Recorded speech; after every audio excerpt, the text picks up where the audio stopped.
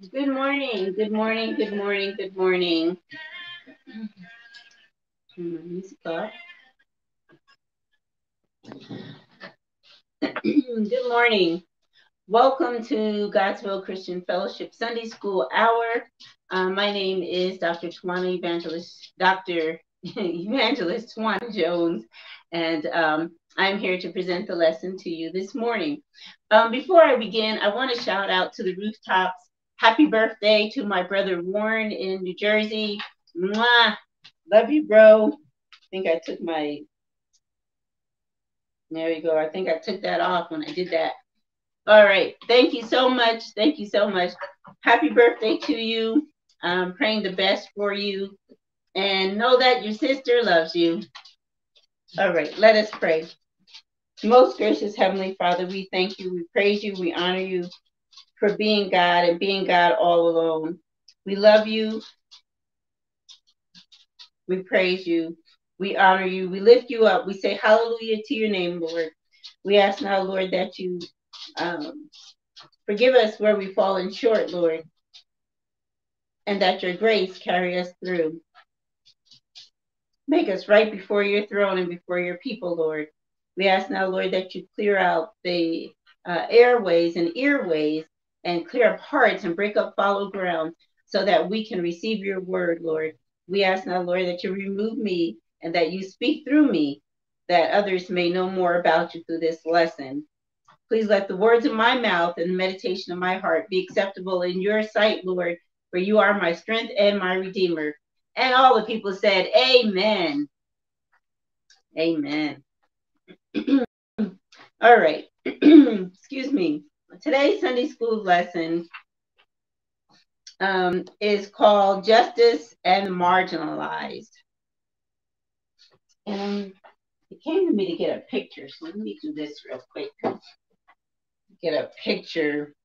And I thought about it earlier, and now it's coming back to me again that I did not get this picture. And I think I might have one in this Bible. But this lesson is justice and the marginalized. And so, coming from Deuteronomy, the 24th chapter, verses 10 through 21, and I did a lot of research on marginalization, did some other studies on not just marginalization, but what it really meant to be marginalized. And it's interesting that this lesson coming from a certain organization talking about marginalized people, and the marginalized people have to teach the lesson. I'm considered marginalized. I'm African American, Native American, woman, and so I'm considered marginalized. I was put in a certain class. People, when I explain marginalized, no, let me just go there now. We didn't even get to the lesson, but let me just go there now. Marginalized. So when I looked it up, a person, group, or concept treated as insignificant or peripheral. So insignificant, we know, means, you're not cared about. And peripheral, if you think about the vision, the focus going forward, if you're focused, you're looking forward. And peripheral is what's out here. So you may or may not see that. You may or may not pay attention to that. But when you're looking at vision straight ahead and you're focusing on something, I can't focus and look at my peripheral. I might see a little something at the side of my eye, but if it's not endangering me, if it's not approaching me, I'm not really going to pay much attention to it. I'll notice it, but I may not pay much attention to it. So I thought that was an interesting definition for marginalized. Another definition I found was to put or keep someone in a powerless or unimportant position. So not only is this person insignificant or not seen, but according to that definition, you're keeping that person powerless, you're keeping that person insignificant, and you're keeping them marginalized. And so there's more on that will come, but let me get to God's word first, and then the context will all come together. Okay. I'm sorry, I need my peepers. I can read this, but then you'll see me making weird faces. And we don't want that. All right. So Deuteronomy 24:10-21 says, and another little announcement, I'm sorry. We are in the Daniel's fast. The Daniel's fast is a fast that is replicated after the book, after Daniel, in the book of Daniel. And what it consists of, basically, for 21 days, Daniel went before the king, and he didn't want to eat the king's food when he was first captured in Babylon. And so he asked the king, if for 3 weeks I can just eat what is culturally acceptable to me, I think this all comes in together, which was fruits, vegetables, whole grains, no dairy, eating unleavened bread, drinking water, not having wine, alcohol. And so Daniel did this for 21 days, and they found that Daniel was stronger, that Daniel was smarter, that Daniel's skin looked better than all the other ones. His presentation was much better. And so, and not only was this good for him physically, but Daniel was someone who prayed to God. As we know, after all that, Daniel was thrown into the lion's den, and the lions didn't even approach him. God put the lions to sleep and covered him and protected him. And I'm sorry, I know this isn't in your lesson, but Daniel was part of a marginalized community because he was an Israelite. And the Israelites at that time were marginalized, and they were brought into captivity into Babylon. And so they were treated as slaves. So they were marginalized. They were insignificant. They were not in the main focus. They were peripheral. They were left powerless because he was serving the king. So the king kept him in a position that he wanted him to be in. And that's why he had to get permission to even select the food that he wanted to eat. So in all of that, Daniel's relationship with God also increased and improved. And as we can see, God protected him and continued to protect him, and even gave him revelation and vision on the future for God's people. Okay, so all right, let me get into what this says. Deuteronomy 24:10-21.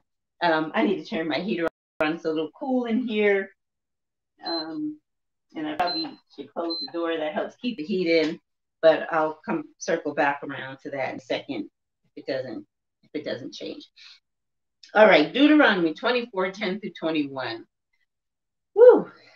Reads as this: when you make a loan of any kind to your neighbor, do not go into their house to get what is offered to you as a pledge.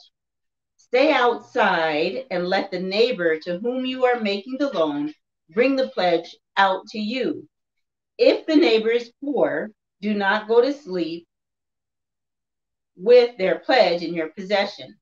Return their cloak by sunset so that your neighbor may sleep in it. Then they will thank you, and it will be regarded as a righteous act in the sight of the Lord your God.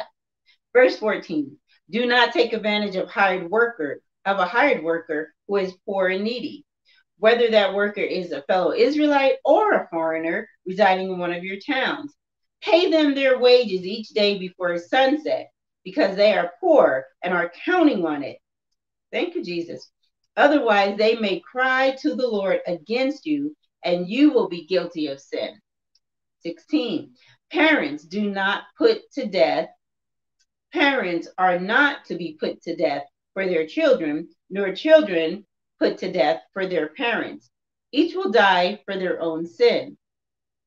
Do not deprive the foreigner or the fatherless of justice, or take the cloak of the widow as a pledge. Article 18, remember that you were slaves in Egypt, and the Lord your God redeemed you from there. That is why I command you to do this. Verse 19, when you are harvesting in your field and you overlook a sheaf, Do not go back to get it.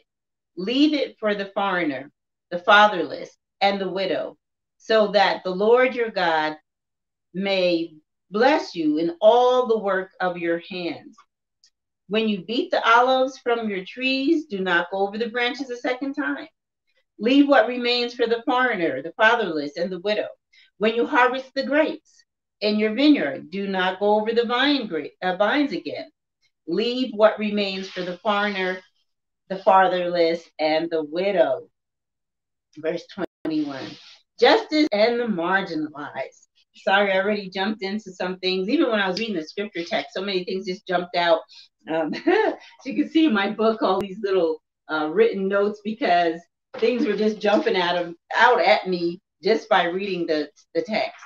All right, so in the introduction, I talked a little bit about marginalization and what that meant. I still can't get over that I'm teaching about how to treat marginalized people, and even though I am marginalized, the marginalized sometimes do treat the marginalized. We're not fair to each other. So this is why God is having us teach the lesson and having me teach the lesson. Okay, so the term marginalized came about during the social revolution of the 1970s. It was coined marginalized to describe the experience of those who lived on the fringe of mainstream America. Persons were systematically excluded from full participation in the American dream. Wow, 400 years of slavery, and I'm still marginalized, excluded from the American dream. And not just because I don't want to participate, systematically.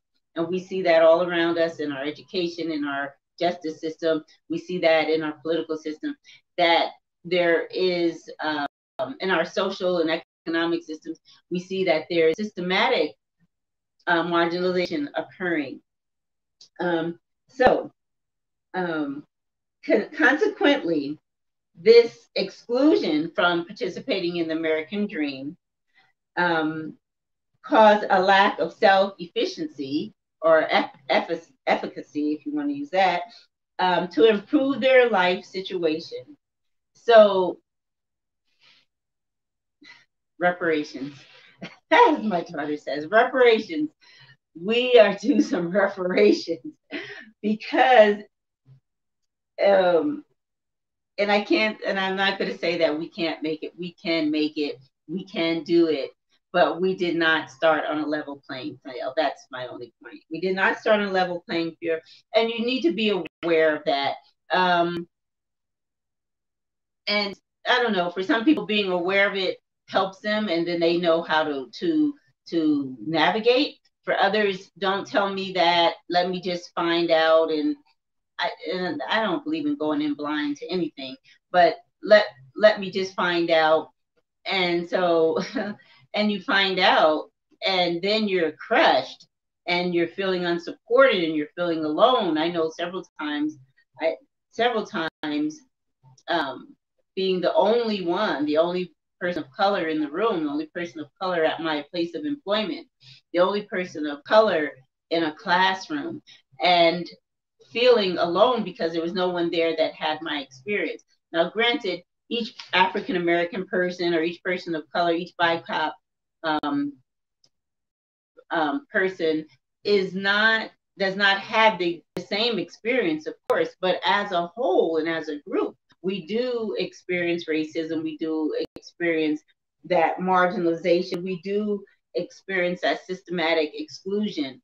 So to know that, I don't know, I need to get into this lesson.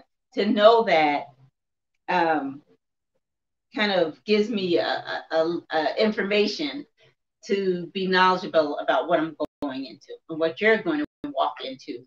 If you're out there working, if you're in this world, just know those things exist, and that you may have to work a little harder. You may have to prove to be more above than anyone else. You may have to bring more, what they say, food to the table. in your preparedness and your knowledge, in your skill level, so that you're not any longer in the peripheral, but there's something gleaming, or there's something that they see that's being seen that deters the focus, and that you're not any longer insignificant. And let me tell you, you are a child of God, so you're never insignificant to Him. You're never insignificant in His world. If you're doing what God says and following His purpose and His will, He'll let you shine. Your gifts will make room for you. Your skills and knowledge will make room for you, and the focus will change. Where, and I say that focus as mainstream, because the mainstream says insignificant, but not that we want to be so much a part of the world, but that we want to make sure that our part, I want to say is appreciated, because we're doing it for God, but we want to make sure that our part is effective, and that we are making a change in the world. And sometimes to do that, we can't be in the peripheral or insignificant. We got to be in the focus. That's all. All right. Man, I have so many notes on marginalization. I'll come back to that, because I need to get into what the lesson is talking about. And I just believe that God wouldn't put anything on my heart to say or do if it wasn't meant to be said. We believe in bathing ourselves in prayer, and that practice I do before I preach, or before I teach, before I come into any learning environment, teaching environment, and whatever God puts on my heart. And it's so heavy on my heart that I have to say it. I have to say what God has me to say.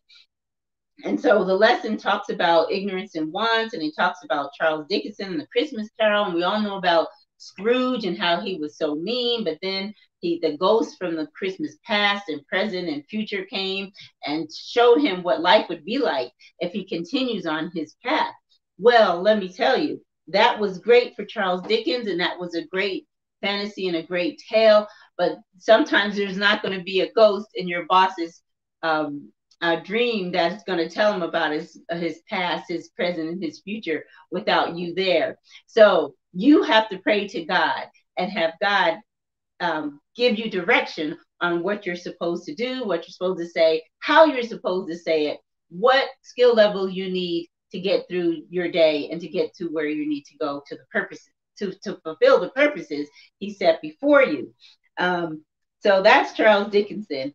And man, I don't know what's going on. But Charles Dickinson, this was written for a different demographic. Charles Dickinson wasn't written for us. And so we were probably part of those people out there, definitely in the time frame that this was written. We were out there. We were part of the destitute. There were less of us successful then than there are now.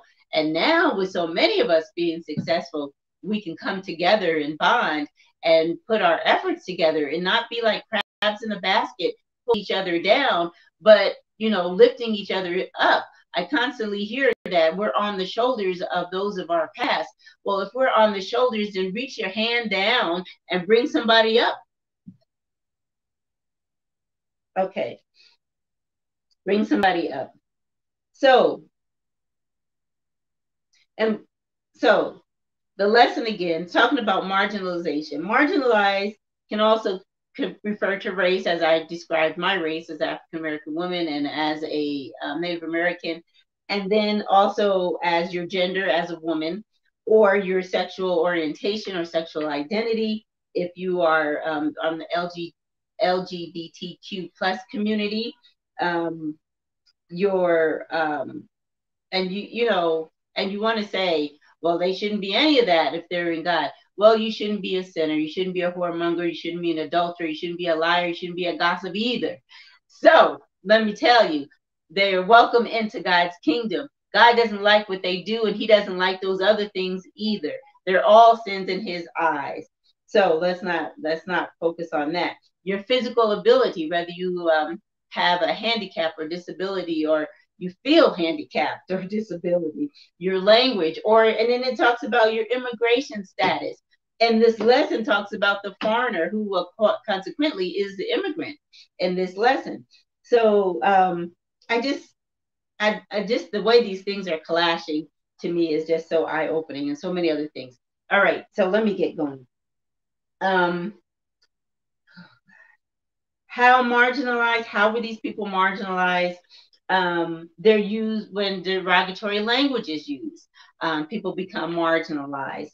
Assuming that someone's accomplishments aren't the best, or they are a basic, or they don't meet the merit. That's why there was so much controversy over. Oh my goodness, it was on the tip of my tongue. Over the law that allowed for more, that created us to have more African Americans, more people of color come into the workplace, and it had to be a certain percentage. And not because we didn't lack merit, but we did have the credentials, and we did have the knowledge and the skills, but we weren't getting hired. We were excluded systematically.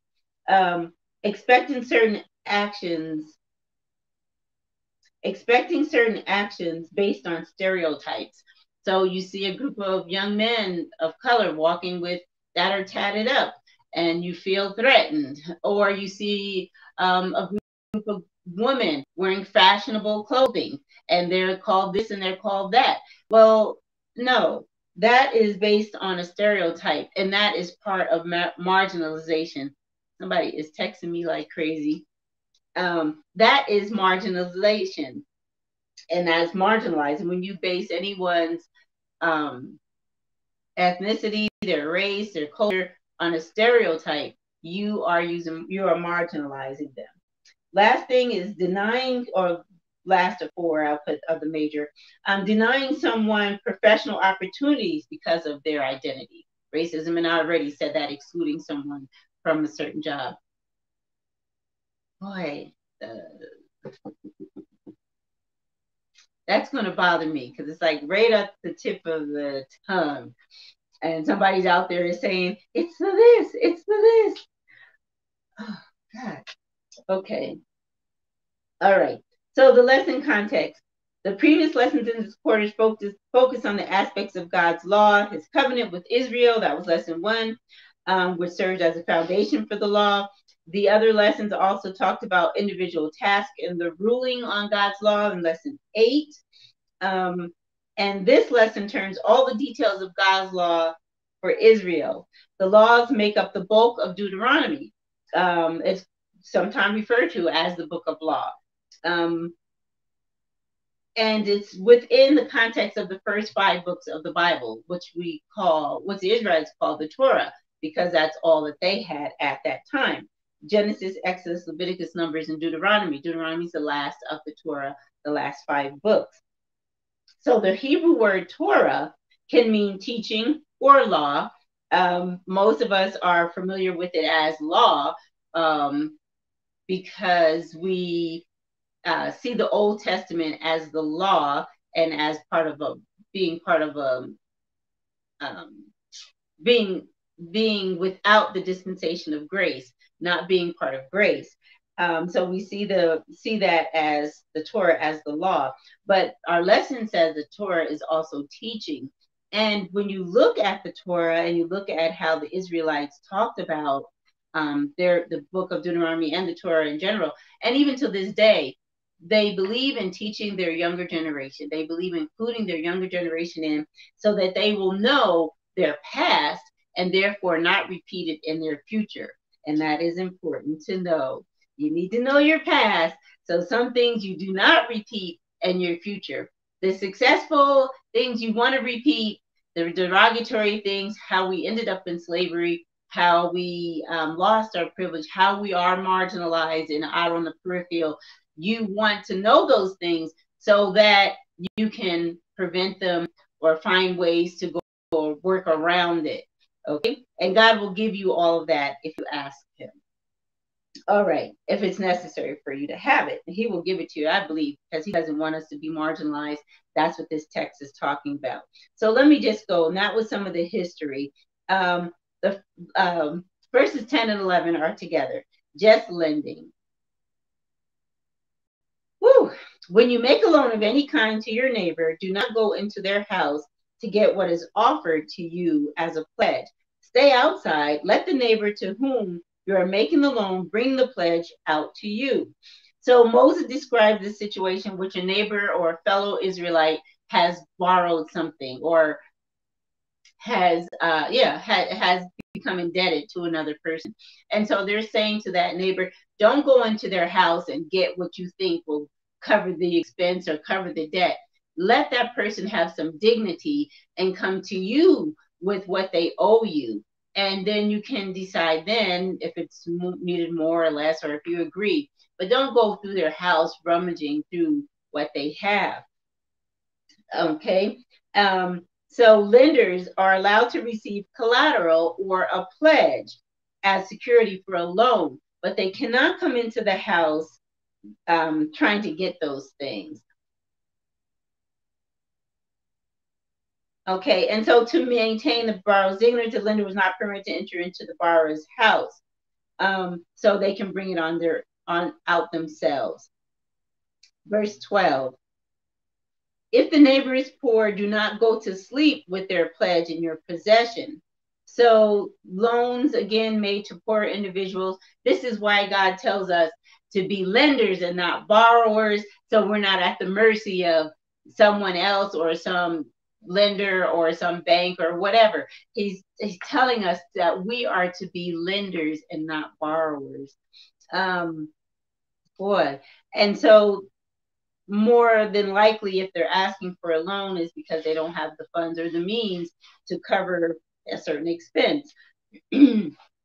So, and this is something that I've done. So, this is something that I've done when someone has asked to borrow money or whatever the case may be. And I usually try to meet the need before they even have to ask, if I see that need. I just believe that when you lend to someone, don't ask to borrow after I tell you this.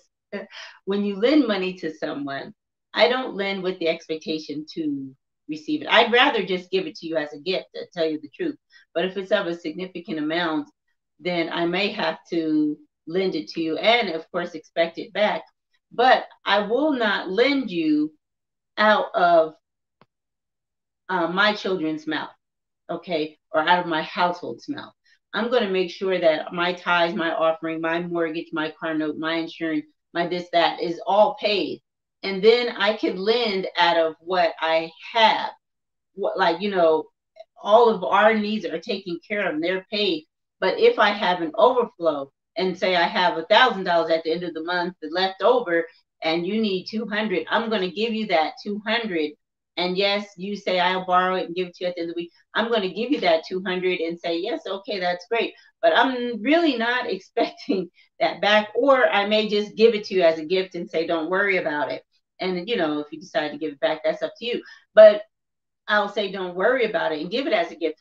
Because if a person's borrowing money, they're already in a deficit.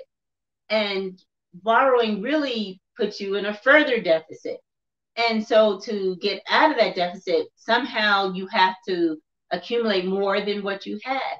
And so, and it could be, sometimes it could be a financial trial, like somebody's sick in the hospital, needs money to get out of the hospital, or for jail, needs money for bail, whatever it is, or for maybe their paycheck didn't come, or maybe they got laid off from their job. So there's a void there that needs to be filled. So trying to do the catch up puts more strain and stress on that person. So for me, it's easier to say, here, have this, and it's a gift to you. And if they say, yes, I'll pay it back, I say, okay, whenever you can pay it back. But I'd rather give it as a gift so it's not a strain to that person. And you can say, well, you're not giving the fish. Well, I'm not giving them this gift every month. I'm giving this gift to fill the void. and the need, and then they are to go out and keep on fishing. Okay. So, and I teach my children to do the same, that don't give out of your rent money or your mortgage money. Give out of your surplus, out of what, and unless God says different, but God's not going to let you go. He's not going to put you in a homeless state to get somebody else out of a homeless state. I see that nowhere in scripture. Okay. He hears the cries of his children. He I see health as the children's bread. He gives us covering. He gives us what we need. And he will tell you when and where to give. And he will expect you to give out of your own heart. All right. And when I saw that too, something that came to mind to me was interest rates have skyrocketed. I remember my first credit card was a Visa MasterCard. I used to work Visa MasterCard when I first moved here. And the interest rate was only like 10%. 10%. And you don't pay that 10%. You only pay that 10% if you don't pay your balance in full. And that's the same with any credit card these days. But now I've been looking at like some of the stuff that comes in the mail, and you're offered 0% for 1 year. Don't fall for the trap. 0% for a full year, and you can pay off that balance. But if you don't pay it off, the interest can be 25 to 33%. That's usury. I remember when that was considered usury, to charge someone 3 times the regular interest rate. So just be careful out there. I'm not going to tell you how to do your finances. Oh, yes, I am. I'm going to tell you what God tells me to tell you. Try not to get in debt. And when you're, if you're in debt, find a way to pay back what you owe. Find a way to pay back what you owe. If it's taking a second job, if it's getting a side hustle, then do that and pay what you owe. You'll feel much freer about life and about loving your brother and sister. And you don't feel like you have to hide from someone because, oh man, I owe them $100 and they're going to ask for their money. And I don't want to, it eases the stress. It eases the tension between people. Even if you loan someone $100, $200, whatever, $1,000, whatever it is, it eases the stress if you just give it as a gift and in your heart not expect it back. But maybe you're saying to them, okay, I want you to pay it back, because you have to give some expectation. And maybe you're teaching someone how to pay back or cover their loans, and that's fine. But do not loan it if it's going to put you in a crutch and you can't get out. So then you'll be in debt and you'll be in a void. So just give from your heart and give as God says. I'll leave it at that. All right, 13. Return their cloak by sunset so that your neighbor may sleep in it. Then they will thank you, and it will be regarded as a righteous act in the sight of the Lord your God. So the scripture is saying that if it's a cloak, a person's coat that they're using as a pledge against a loan, their house as a pledge against a loan, their car that they need to get to and from work every day, don't take it overnight, or don't give it to them at sunset so that they can have something to cover themselves, to sleep with. And they will thank God for you for being kind to them. See, and it's a blessing. It'll be a blessing. You'll get prayers on you instead of someone trying to curse you. Okay? So the lenders results in 2 outcomes. 1, the lender, the borrower would thank the lender, of course. And 2, they offer prayers of thanksgiving to God for the lender's kindness. And then secondly, 1, the borrower will thank the lender, and they will offer prayers of kindness to the Lord for that lender. And then secondly, because 1 had an A and B, secondly, the lender's gestures would be judged by the Lord and deemed as righteous. Now that's where it really counts. You're like, you may have 4 coats or whatever, and you're keeping this person's coat. That's not right. That's like David taking the sheep from the one shepherd when he had a whole harem. So that's not right. So that what God is saying is when you do that, he judges it and deems it as a righteous act. And that's where we want our stars. That's where we want the jewels in our crown to be in what God says. So that's just food for thought. His own nature is one of the righteous and his justice. God desires his people to live in this manner because that's how he is. He's righteous and he's just. Lending practices as prescribed by the law served as an example of the just and equitable actions the Lord wants his people to pursue, especially toward those who are marginalized. All right. So, part two of this just labor. Opposition forbidden. 14a says this: do not take advantage of a hired worker who is poor and needy. Wow, when I read that, all kinds of things happened to me. I kept thinking of all the people, all the immigrant workers that are paid below minimum wage because they have nothing, and people are getting away with that. Or like in Hollywood in California, you heard of so many people who have taken immigrant workers and made them housemaids, and maybe they were being somewhat giving them a home or somewhat, but they really weren't being fair to them. They were taking advantage of them because they knew that they did not have a home. They knew they can pay them at a lower wage. They knew that they can demand more from them and give them less. And so that is taking advantage of a hired worker that is poor and is needy. What is the scripture in Matthew 25, 40 and 45 say? That's Matthew 25, verses 40 and 45. The king will reply, whatever you did for one of the least of my brothers and sisters of mine, you did for me. And then 45 is the opposite. Whatever you did not do for one of my least brothers or sisters, you did not do for me. And it's like, get away from me, you children of iniquity. Woo! We don't want God to cast us out.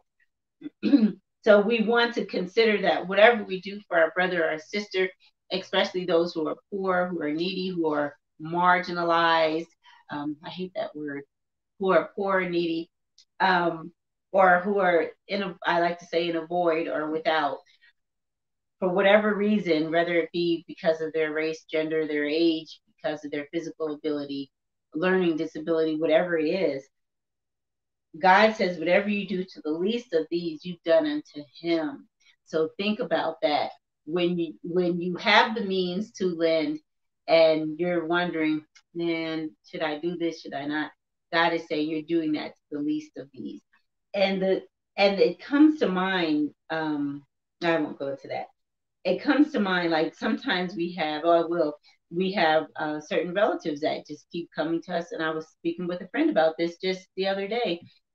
Certain relatives that we want the best for them, but they choose to or feel that they can't get a leg up.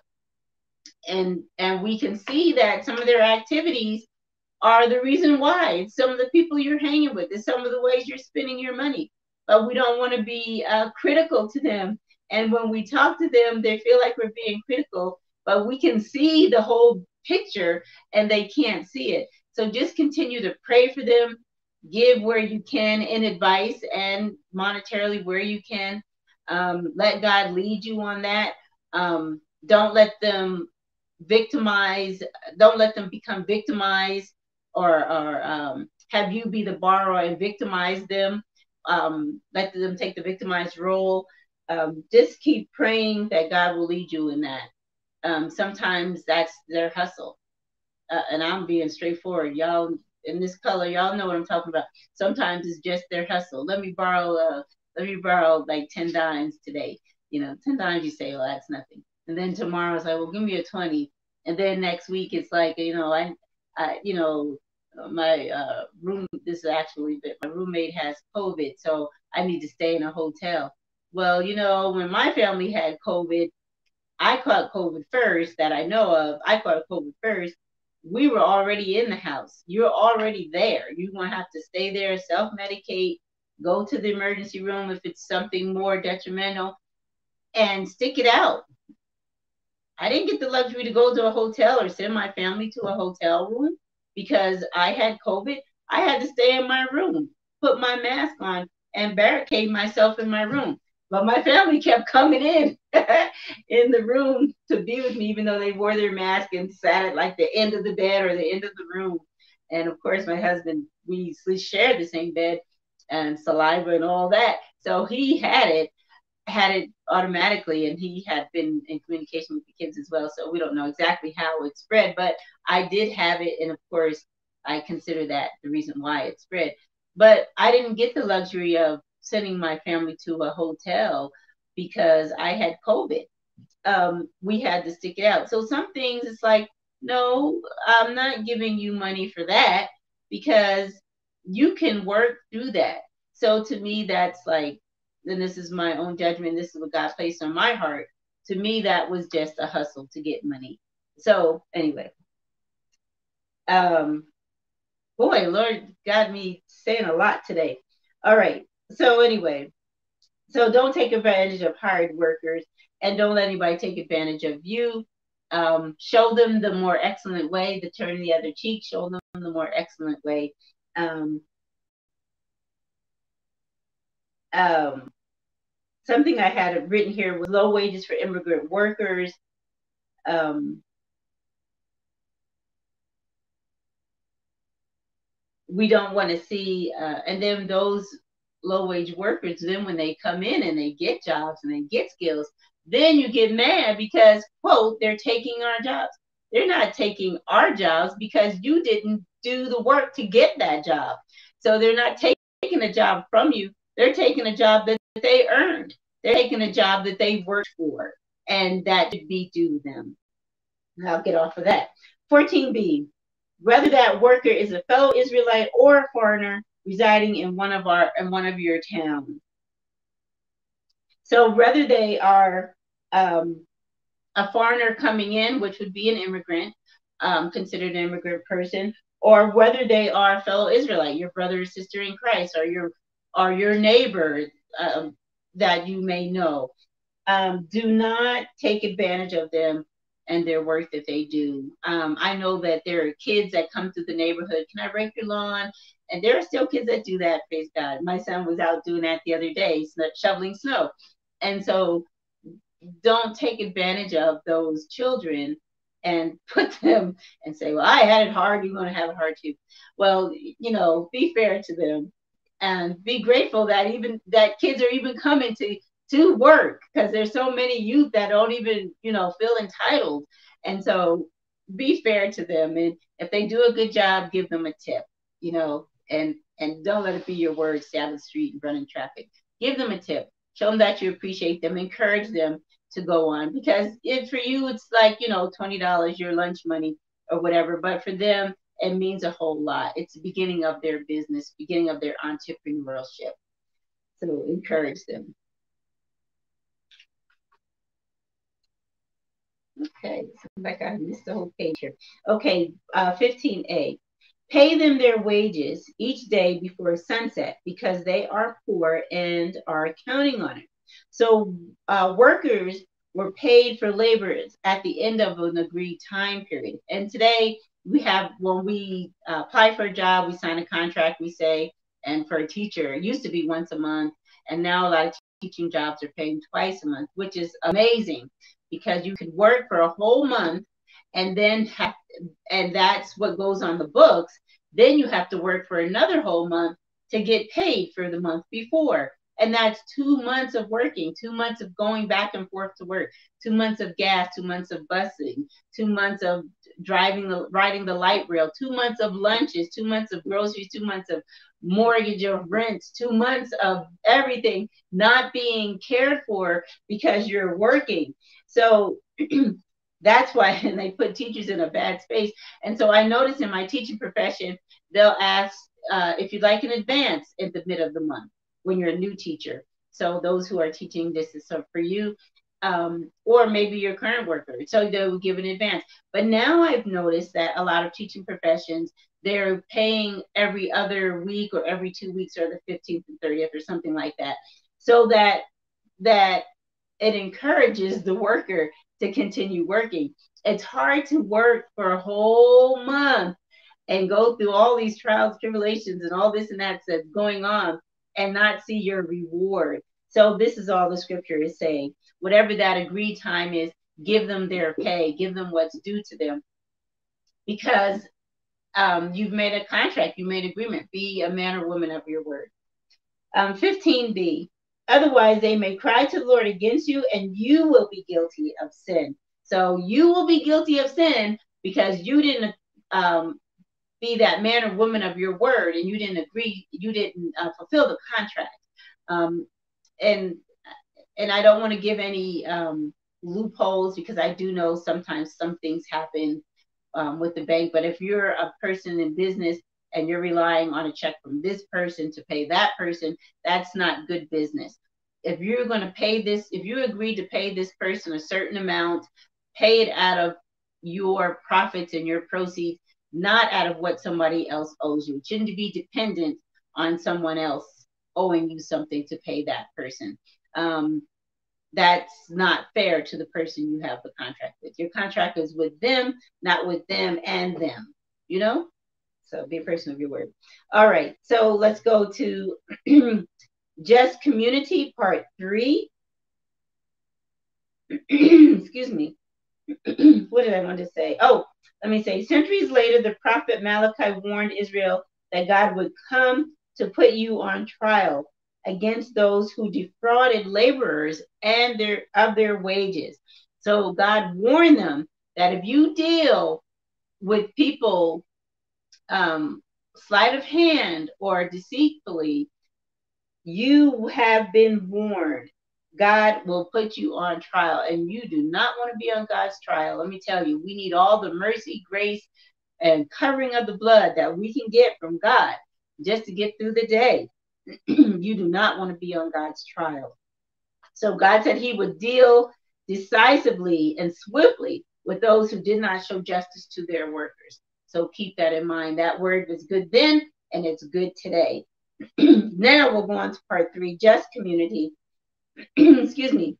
Parents are not to be put to death for their children, nor children put to death for their parents. Each will die for their own sins. Excuse me. And so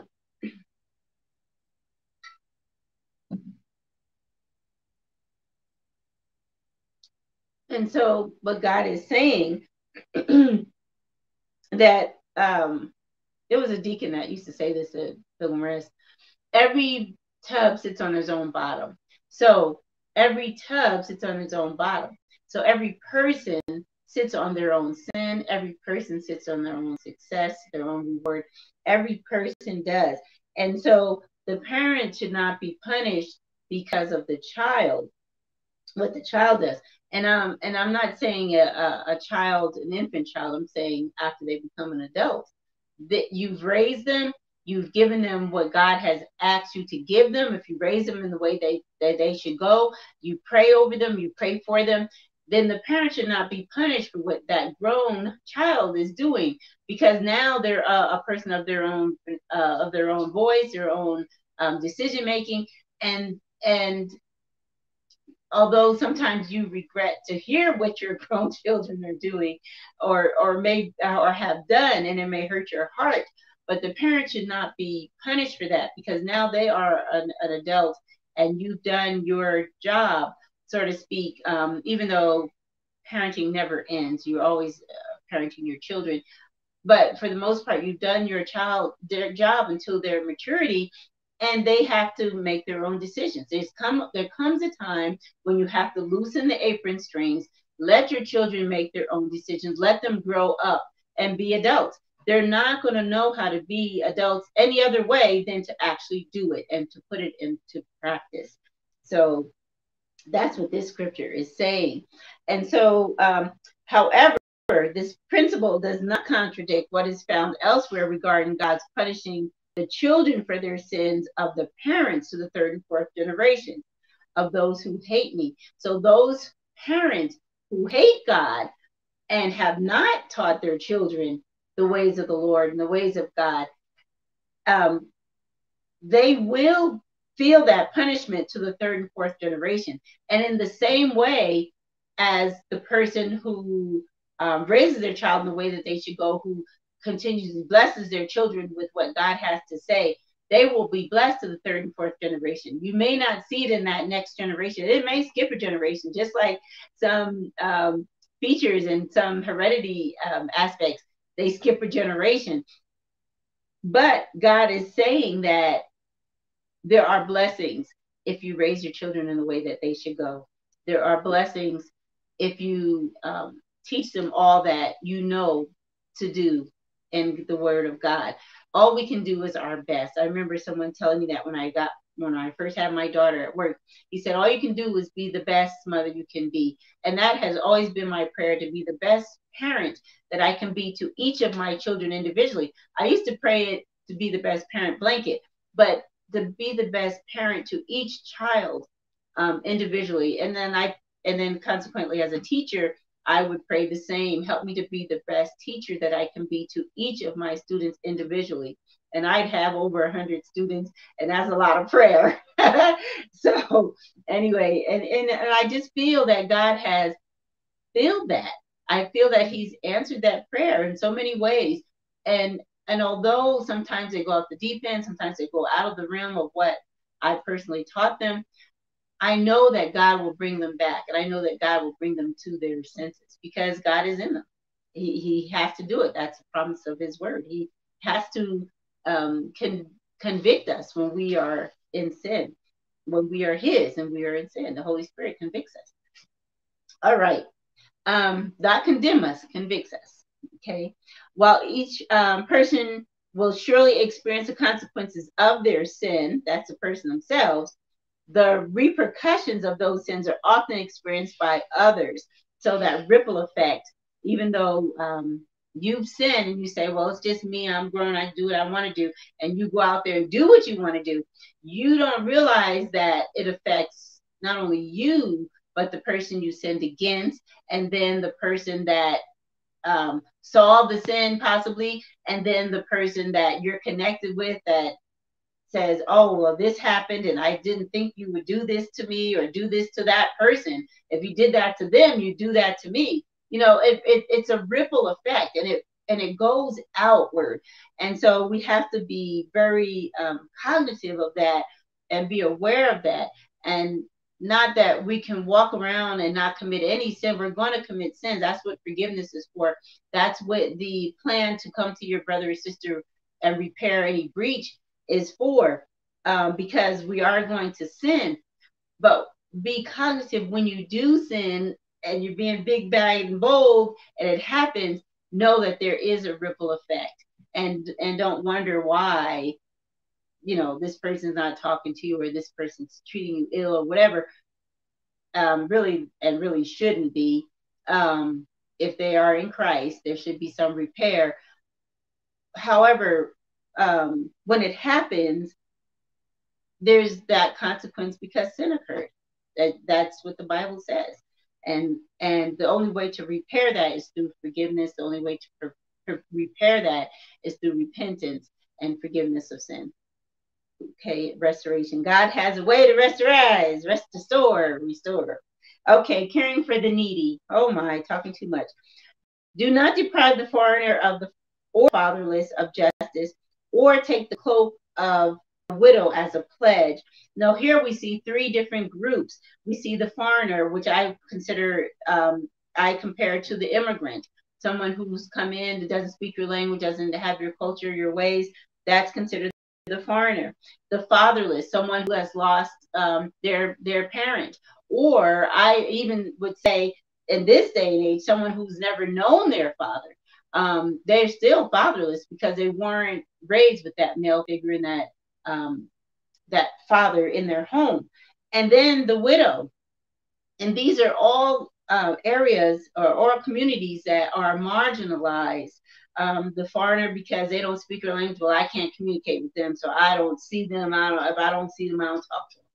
That's not what God's saying. Or the fatherless, they're just wayward. Daddy wasn't in the home. They didn't have they just act any kind of way.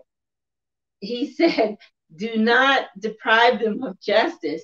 They still need mercy and grace. Or the widow who once was with her husband and they were out and about. And I see this in my organization all the time, that the woman, she now becomes a widow, and her prominence, if you will, in the church changes, because now she's not the first lady, and now she's not the pastor's wife, because she's a widow. And it should, and though the respect for the individual hasn't changed, but the significance has changed. That person suddenly becomes moved to the peripheral. We know that they're there, but they're not the person we want to go to. And really, that's the person we should go to because they're wise. But they've been moved to a peripheral view, and so don't take advantage of those groups. That's what the lesson is telling us. The law provided for numerous reminders to God's people to uphold justice for those who needed it most.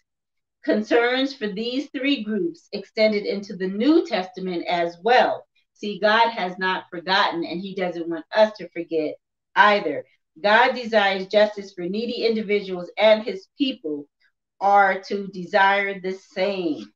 So we're to desire, he desires justice. God's commands justice for living requires extra attention to vulnerable people. We need to help and make them feel special. I'll leave it at that. Even the fatherless. So those that are in foster care, those who are orphaned, those who did not grow up with a father in their home, they're vulnerable. And God is saying we should give special attention to them, give them extra attention because they need it. And I know like some kids that didn't have their fathers, and they're doing things out for that attention because they didn't get it from daddy. So they're crying out in other ways. Maybe it's in the way they dress, the way they act. Maybe they're just being loud in their personality because they're crying out for the attention. And God is saying we can help rectify that by giving them the extra attention they need. All right, corporate memory, verse 18. Remember that you were slaves in Egypt, and the Lord your God redeemed you from there. That is why I command you to do this. So Moses reminded the second generation of Israelites of their history as slaves in the land of Egypt. That, along with God's redemptive act, served as a foundation for Israelites' identity. Corporate memory of that bondage helped them to be kind to others in a sense. It was a motivation for the Israelites to be compassionate. It also reminded them of their suffering and when they were marginalized. So you can think of a time when somebody put you in a bad position and you were marginalized, thought of as insignificant, put in the peripheral, not seen. Think of how you felt. Not that just the act happened, but think about how you felt. There's a saying that people don't care what you do; they care about how you make them feel. And if you were made to feel lower than dirt, or feel out of the realm of the mainstream, or feel there's that word, marginalized, you'll never forget that. You'll never forget that. And you can probably recount the experience and who and what happened till this day. But take that feeling that you had and put it in the situation that you're in when somebody's coming to you, or when you see a need. Put it into the situation when you see a need, and how did you feel? And not to say that you can say how they're feeling, but how did you feel? And that will give you compassion to extend mercy to that person, to that vulnerable person, and to that person who is in need. All right. So then they talk about the power of memory. this little story about a man asking his neighbor for a um, what is it, a battery charger, and and the guy was like, "Oh, just take it back and give it back whenever you need." And and that's pretty much what how we should lend. And then so the guy brought it back after he used it, and he said, "Well, why did you just let me use this and not give me a date and say bring it back tomorrow or whatever?" And he said because somebody lent it to him when he first had his family and he was trying to get to and from work and he needed a battery charger. So he remembered, and that's what we are to do, to remember. So, how do memories of God's work in your life shape your behavior? So, how do memories of God's work in your life shape your behavior? Think about how God blessed you. Think about how God was the bridge over troubled water. Think about how he was a waymaker when there was no way and how he did that for you. And sometimes he does that, a lot of times he does that through people who don't even know your situation, or things he'll send to you that you weren't even aware of. Think about how God's work in your life shape your behavior. Does it make you a bitter person? It shouldn't. It should make you a better person. And that better person is one that feeds the community, if you're able, that lends to their neighbor and not begrudgingly, that learns to be a giver. My mother was definitely a giver, and I definitely know I'm following in her tracks. And that she was a giver. She just gave, and gave so much that it hurt my heart. It's like they're taking advantage of you, mom. And so, and then some people say, well, common sense come in. Don't let common sense come in. Let the Spirit of God come in and direct you, because your blessing is with Him. Don't worry about what the people say, what they do, because I know I was one of those people. I used to say, Mom, don't do this, or Mom, they just say, and she would just tell me to be quiet, put me in my place and stuff. But she knew that what God was telling her to do needed to be done. And she did that. And I'll tell you, God just blessed her throughout her life. She remained single. She didn't remarry after my dad divorced. And God just took care of her through her life. I mean, just blessed her, not just passing by blessings. I mean, she was just blessed through her life, like, to keep her house, to live in her house, to rent out to people. God just blessed her to have a car, to have community around her. God just blessed her, even in her latter years.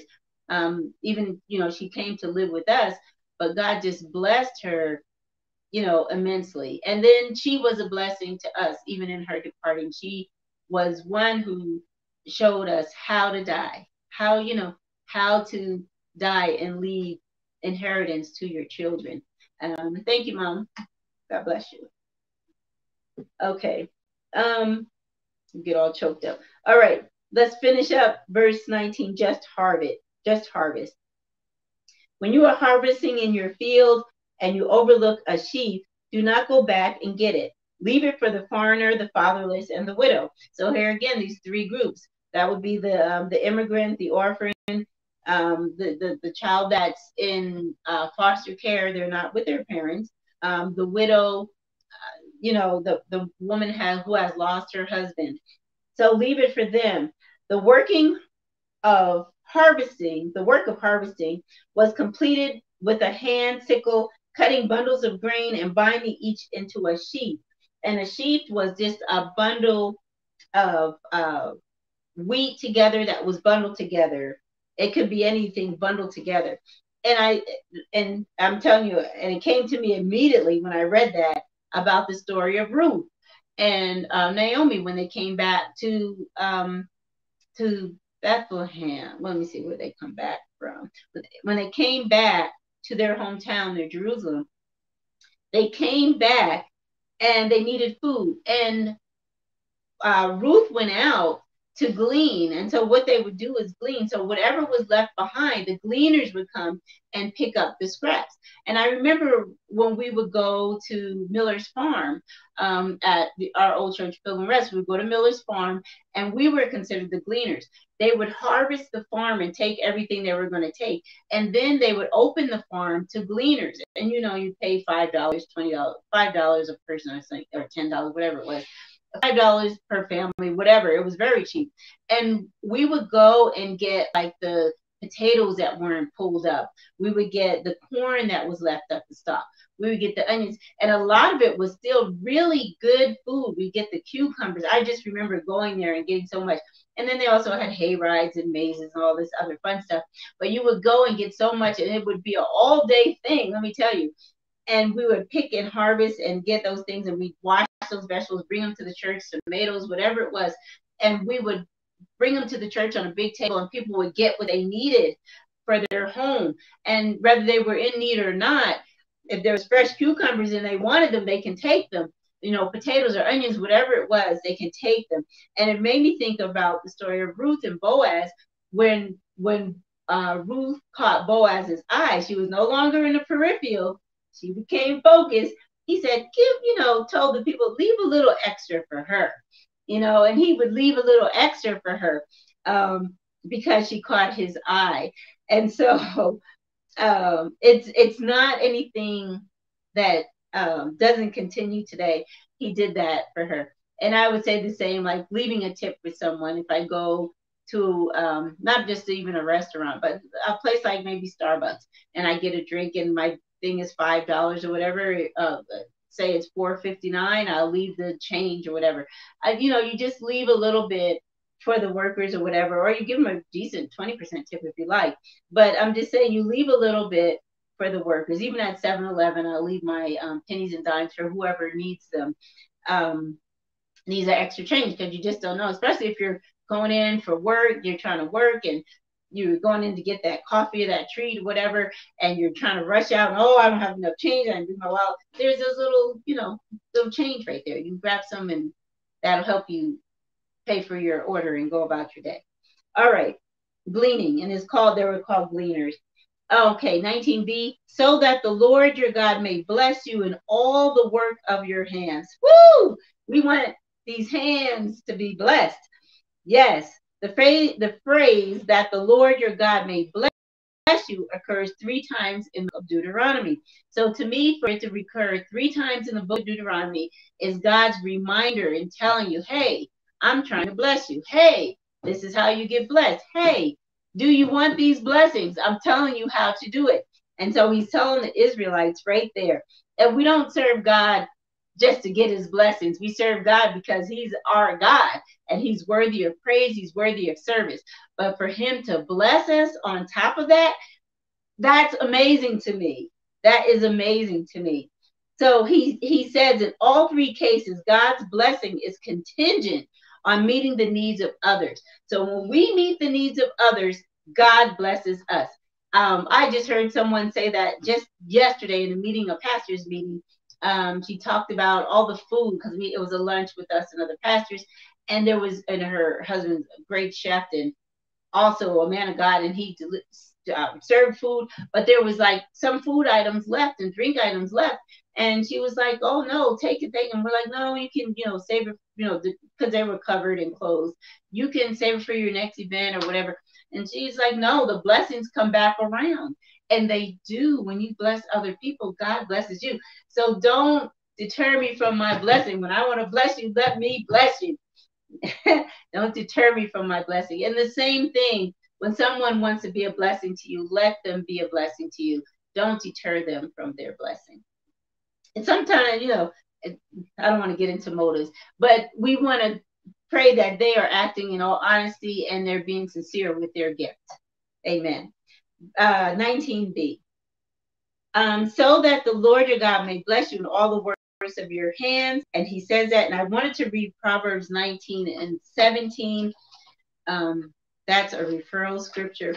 And Proverbs 19 and 17 says, he who is kind to the poor lends to the Lord, and he will reward him for what he has done. So God says, if you're kind to the poor, you also are kind to him, or you lend to the Lord, and he will reward you for what you have done. I see a double blessing in that, just like before. The two things, not only will the person that you bless thank God for you, but God will also bless you for what you've done for his people. All right. Verse 20 to 21. When you beat the olives from your trees, do not go over the branches a second time. Leave what remains for the foreigner, the fatherless, and the widow. When you harvest the grapes in your vineyard, do not go over the grapevines again. Leave what remains for the foreigner, the fatherless, and the widow. Again, he's saying the same three groups. And that's a lot of what we see. But they may not be fatherless, they may not be a foreigner, they may not be a widow. They may just be in need. I think of many single mothers that are raising children, and they might just be in need, or single fathers who are raising their children. They might just be in need. So, or a child trying to help out their family. There are a lot of quote immigrant children, or children of immigrants, or children who are second generation, I'll say that, or second or third generation, who are out there hustling to help their families because they've seen the struggle that their family is going through, and they want to help. So there are even children that are out there, and they may not even be fatherless, of course not widows or widows, and they're not considered a foreigner because they've been born and raised in this country, but they are trying to help their family, and they're getting their little side hustle on, and they're doing that. So if it's legal, help them out. Okay. And I think it's interesting in this, it said that the grape and the olive crops are often planted together, and they use a method called polyculture. And polyculture is the practice of growing several crops together side by side so that they,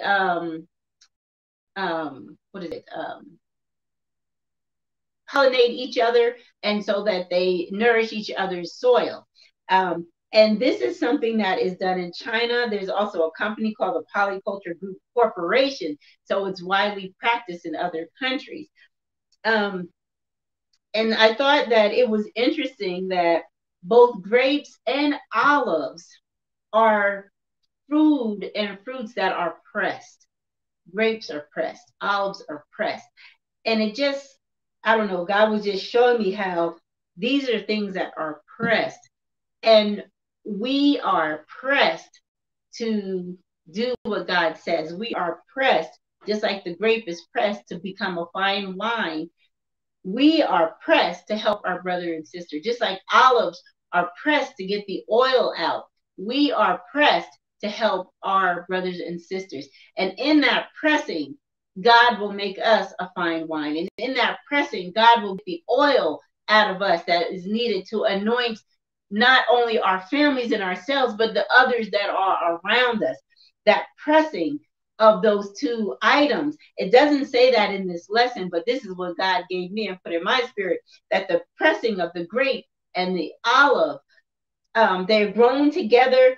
They're saying, do not shake more than that, after it's shaken and you harvest it, do not get more. Let the gleaners come and get it. Let the fatherless come and get it. The widow come and get it. Let the foreigner, the immigrant, the person who's not not born in your culture, come and get that. And those items, both of those fruits are pressed.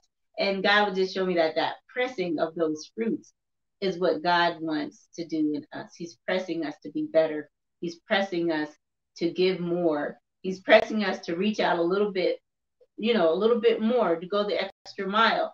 And when we're pressed, God blesses us to be the fine wine. He blesses us to receive the anointing oil. What his son says, my cup runneth over. You anoint my head with oil. God is trying to anoint us and bless us, but we have to abide by his word. We have to live by his word. And I know we won't get it right all the time. I know I don't. And that's where I ask for grace and mercy, and I ask for forgiveness. But God is trying to show us how to bless. If we just be obedient, listen to his word.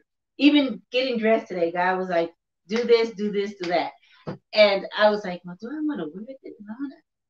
it's like, what did I say? I said, do this, do this, do that. And that's what I did eventually. So there's a little disobedience and a little stubbornness in there. So I'm praying for that, the God to remove that from me and that I can be obedient. Some things I am right off the bat. And then there are times when I'm like, wait, did God tell me that? And then there are other times like, but what about, but I see, and then there's the distraction. So I ask God to help me to be focused on what he's focused on, and he's focused on the big picture. So he sees the peripheral, he sees the insignificant, and he wants us to be there with him. We're doing Experiencing God on Wednesday nights. This is a plug, 7 o'clock p.m. You can reach us on YouTube or Facebook. And we're, even if you're not into the lesson right now, you can learn some tips and get some nuggets from that lesson. And we are to follow God in what he is doing, to just join him. God already has a plan. We don't have to create a plan. God has the plan. Just follow him and join in what he is doing. In conclusion, that should be my conclusion. The physical needs of others confront us daily. We see that all around us. And of course, we can't meet every single need that confronts us and is around us, that we hear on the news, that we see on the streets, that we, see in our community. But God will place something on your heart. And when he does that, meet that need. And when he shows you where he's working, join him and work with him. Our prayer is, Father, we pray that you will help us always to see our neighbors as you see them, especially those who are often ignored or treated with contempt. Help us to treat them justly with mercy that you have shown us. In Jesus' name, amen. Another plug for Godsville Christian Fellowship. We have a food and clothing bank that helps our community and our neighbors. And it also helps some of the members of our church if we are in need of food. It helps our community and our neighbors. So we'll post that on our website at www.gwcfministries.org. You'll see that there, or on our Facebook page. Thought to remember, remembering how God has treated us should always govern how we treat others. So show mercy and show grace today in the means of justice, to quote, the marginalized or those that are in need, and particularly the foreigner, the widow, and the fatherless. Please meet us this afternoon at 12:15 p.m. We are at 3500 Forest Street for praise and worship in person. Yes, we are still meeting in person. We ask that you wear a mask. We hope that you are vaccinated, and we ask that you social distance in our sanctuary. Please come in and worship with us. And if you can't meet us there, meet us online on Facebook or on YouTube.